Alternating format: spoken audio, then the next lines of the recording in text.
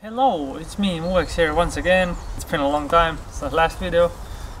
Again, I have been live streaming like RuneScape to my channel and that, but I don't really play RuneScape anymore, and now I would like to make a new video of a rare lens. So this rare lens is Canon 25mm tv-16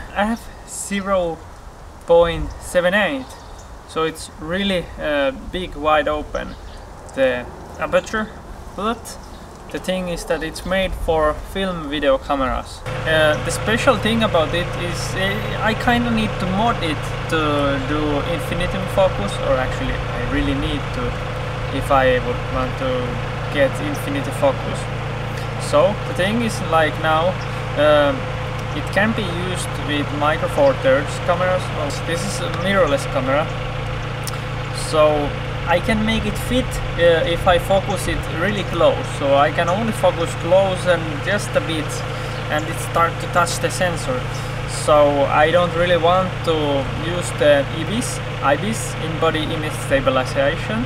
Yeah, that's why I'm rocking my Crane 2 actually, to get smooth material, because the lens doesn't have IS, or neither I can use the body IS now. Or maybe I could, but I'm too pussy to do that, because it's so really close to the sensor, the back of this lens. It's not really made to be like this, and it doesn't even cover fully micro four thirds sensor, because it's made for those film cameras. Some of them does, like I have this C-mount lens, and I have one lens that covers even APS-C around fully, almost, just a bit vinjetting.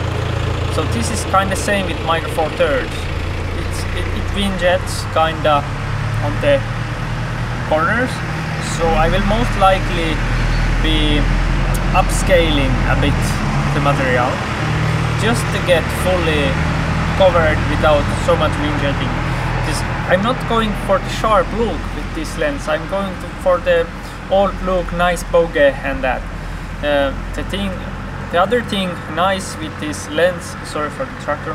The other nice thing with this lens is that it makes the star bokeh when I go like f1.4. It's I think it looks really special. It makes the bokeh look like stars. That's amazing. That's amazing. But I really like to use it at f0.78. But actually, the thing I need to go get now is to get ND filter. It's a really ugly day today, so I don't think I will get really extremely amazing material, but I will try to get you something to show how amazing this lens is. And Canon has this 25mm f1.4, which is not rare at all. It's like so many people has it, but this 0.78 lens, this is rare. This is really rare. It's like one of the world's fastest lenses actually, even though okay, it's not for big sensor cameras, so you can't really count it if you're like transferring it to 35mm full frame camera. It's not really that wide open. It's like 1.8 or ish around there, so it's not really that wide there. But like when they putting it to the micro four thirds, I don't really know, is there any faster lenses to micro four thirds that is like native mount. Okay, it's like kind of covers the sensor without any external other glass elements than the lens. So it's not native, but close enough to me. And I show you how the material looks like done with this setup. So Crane 2, Panasonic GH5, Canon 25mm f0.78, and some cheap LED light, Viltrox L116T. Let's go.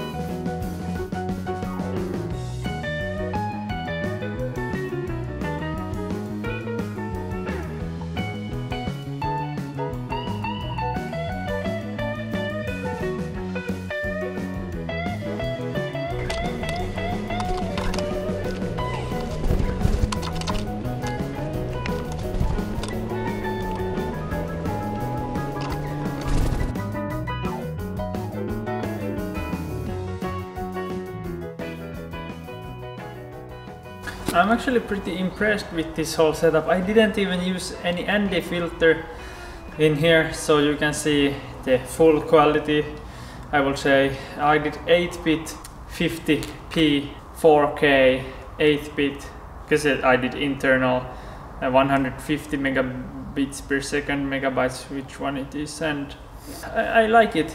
Just I got some of the, or actually pretty many of the shots was overexposed, so kind of much raised I did there without using ND filter, but I was like, better to show without ND filter so you really see what you get with the GH5. I will do some grading.